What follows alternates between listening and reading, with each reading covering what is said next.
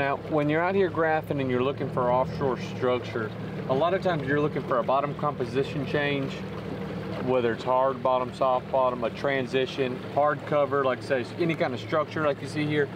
This is a giant stump we just side scanned. That was to our left, probably 20 or 30 feet to our left. And you can see this was another like a lay down or something right here. But you can see the brighter the return, the brighter it is like that, the harder the bottom is.